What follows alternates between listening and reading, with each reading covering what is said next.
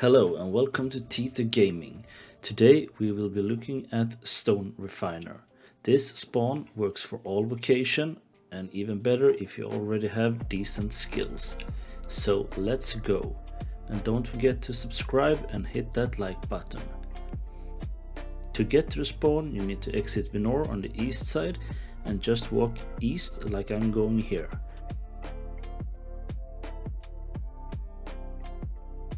Once you get there, you need to go down to the last floor. So far, nothing dangerous. Here on the last floor, you want to go to the northwest like this map, and here you will find a teleport.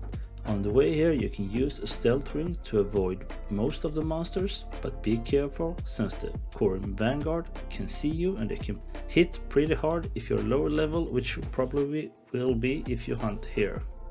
Once you enter the teleport, we need to talk to the NPC that we find on the west side.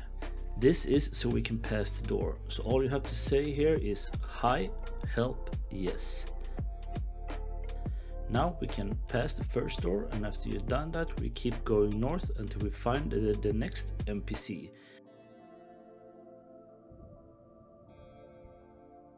And here we will say the following: hi, decreased resources, D5.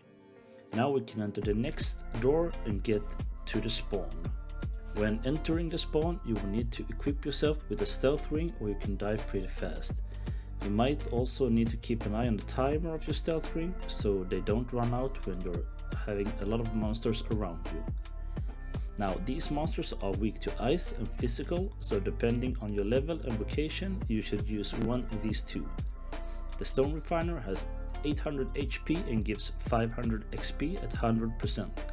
But since you start here at the low level, you have a lot of extra bonus experience which will give you a really good boost, and you will also make profit here depending on what stealth rings are worth on your server.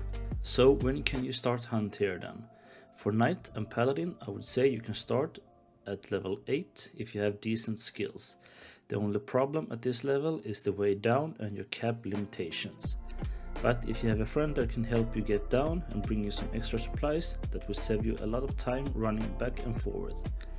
For mages, I would say that you can start hunting here at level 12 when you get Exorvis, and as soon as you get level 15 you should change to Exorfrigo.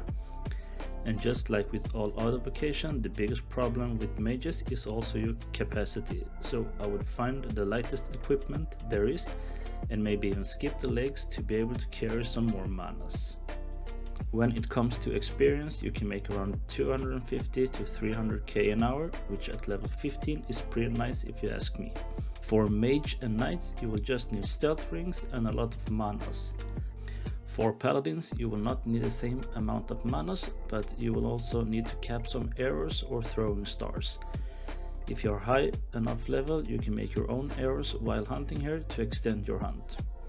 The monsters drop a lot of platinum coins and also a lot of creature products.